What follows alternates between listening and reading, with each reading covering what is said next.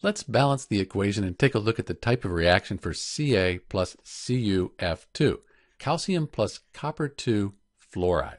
So first off, this is a single displacement reaction. That's the type of reaction where the calcium is replacing the copper. The copper, it ends up all by itself, and now the calcium, it's bonded to the fluorine. So the type of reaction, single displacement. If we want to balance the equation, we have 1 calcium, 1 copper, and 2 fluorines in the reactants.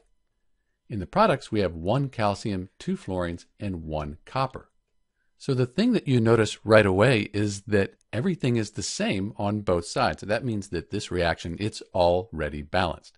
If we wanted to report the coefficients, we could say 1, 1, 1, 1, although we don't write them by convention. If you wanted to know the states, they'd look like this. This is Dr. B with the type of reaction and balanced equation for calcium plus copper 2 fluoride. The products, calcium fluoride and copper. Thanks for watching.